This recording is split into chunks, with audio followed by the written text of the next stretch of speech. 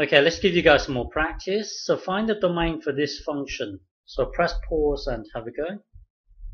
Okay, so to do this, we need to find values of x for which this power series will converge. So normal routine, use the ratio test. So with the ratio test, we always need to compute this value here, an plus 1 divided by an. So this is your an plus 1, and this is your an.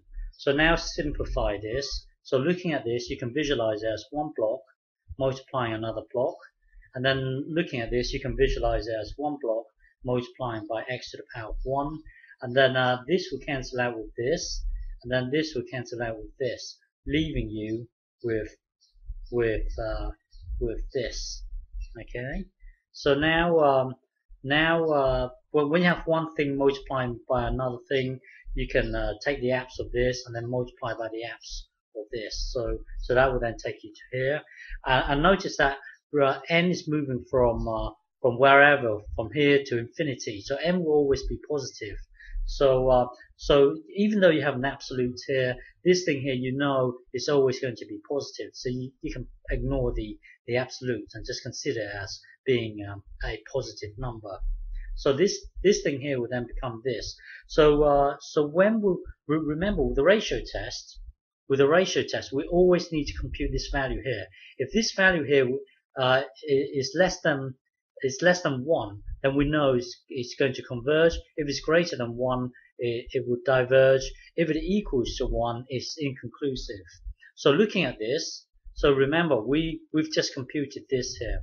So we've just computed that, and it gave us this. So looking at this, when will this converge? It will converge when this whole thing here is less than 1. When will this whole thing here be less than 1?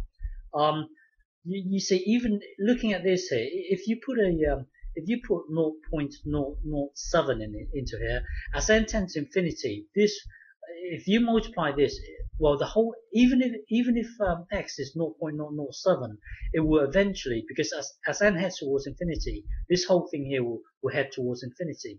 The only time that this whole thing here will be less than 1 is when this thing here is equal to precisely 0. Anything else, the whole thing here, the limits will head towards infinity, meaning it will diverge. The only time that this whole thing here will be less than 1 is when this is precisely 0. So the domain, the domain for our function, you see, looking at this, the only time that this thing here will be less than 1 is when x here is equal to precisely 0.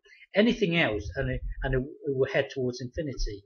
So the domain here is the one number 0. That's our domain. It only works. It will only converge.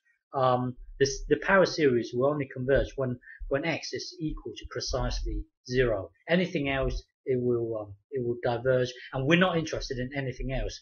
When it comes to the power series, we're only interested in when it will converge. It will converge when it equals precisely 0. So the domain for our function is when x equals 0.